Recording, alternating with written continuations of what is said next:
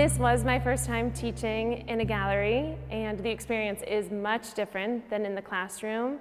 I noticed that the students were a little bit more serious and focused in the gallery than I think at school.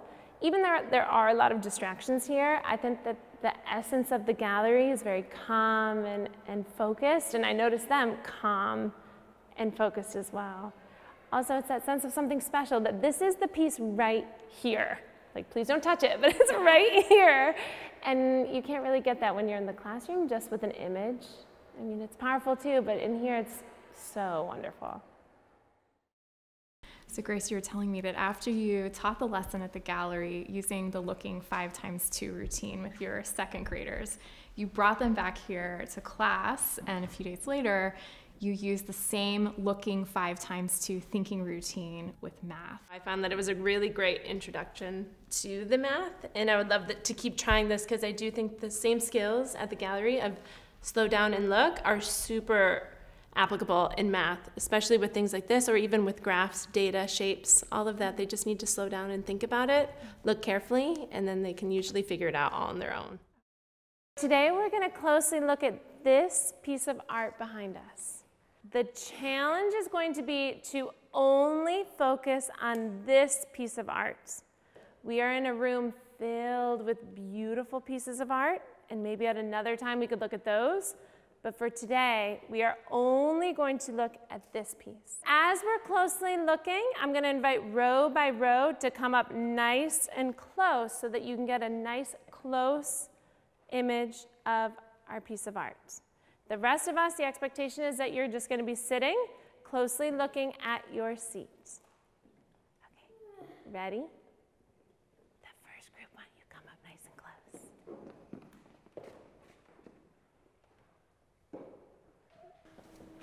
Okay, you can sit back down. So, now we're going to do a thinking routine called looking 5x2. Now I want you to think of 5 words that you would use to describe anything about this piece of art. When you're done with your 5 words, I invite you to turn it over, and with your pencil you can sketch what you're seeing here. Okay. Ready, set, go.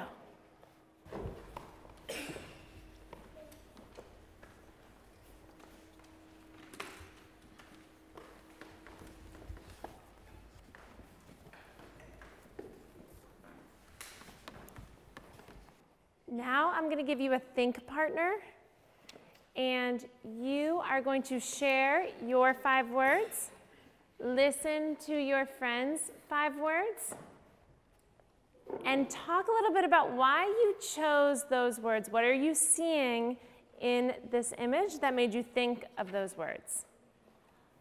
In the most bottom part, there's like water. Why you picked those words? Yeah. And you picked water because there's water? Yeah. Now we're going to look at this painting again. This is going to be the ×2. So for this part, we are going to move to the back of the gallery to look at it in maybe a new way. We just heard from a friend, so their thinking might already have us thinking something new. Now we're going to look at it again, but further back. So you might see something new looking at it a different way. We're going to do 1 minute of close looking. Ready, set, go.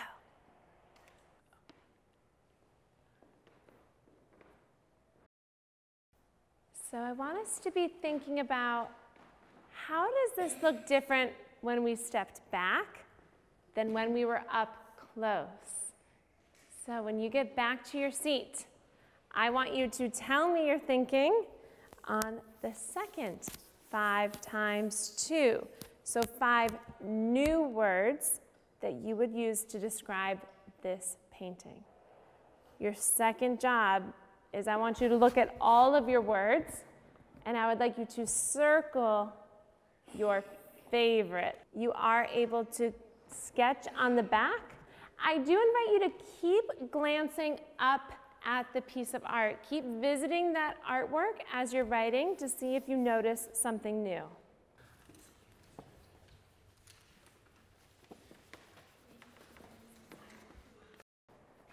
So now can everybody flip over?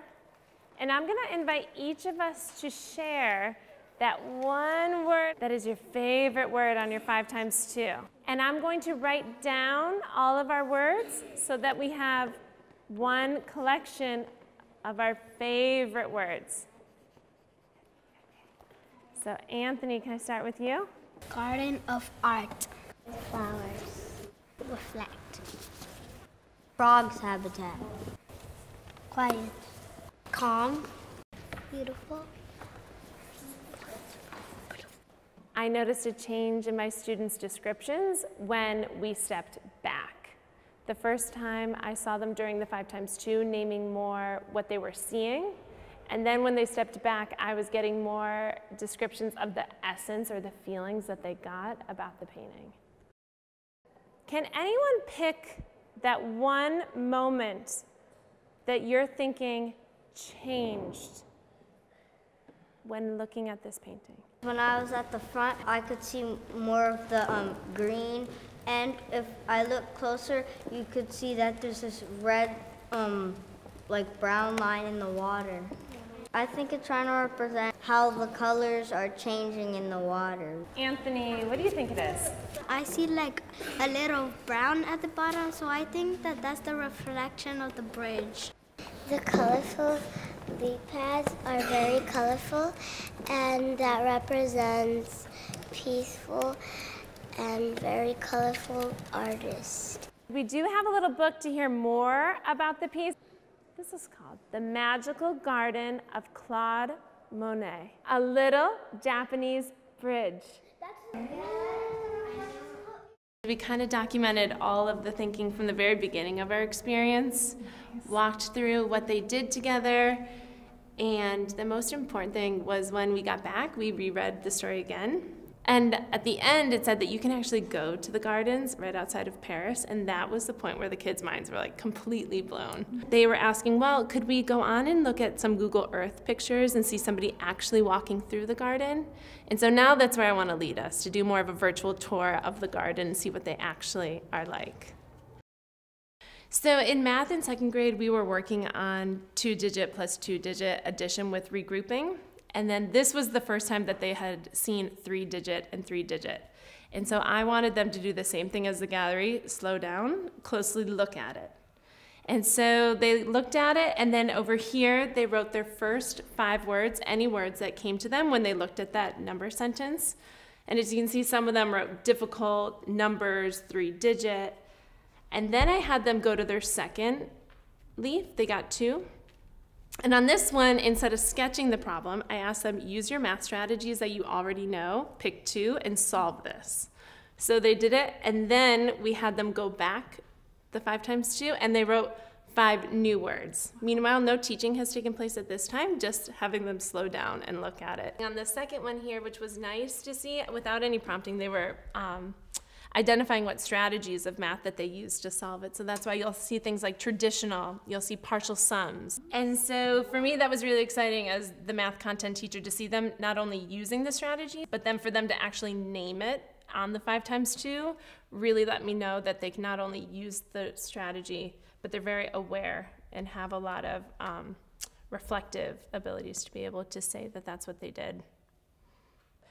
And what was really exciting is through this process, a lot of them realized that they could add 3 digits plus 3 digits with regrouping without having any instruction.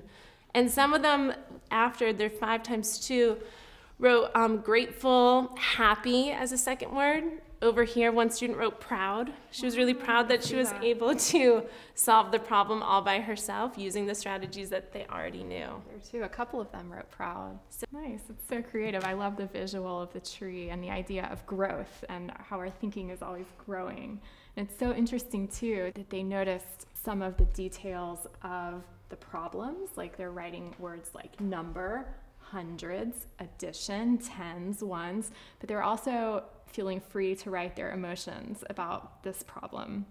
Someone said difficult, hard. And then in the second column, after they try doing the problem themselves, you see a lot of the word happy.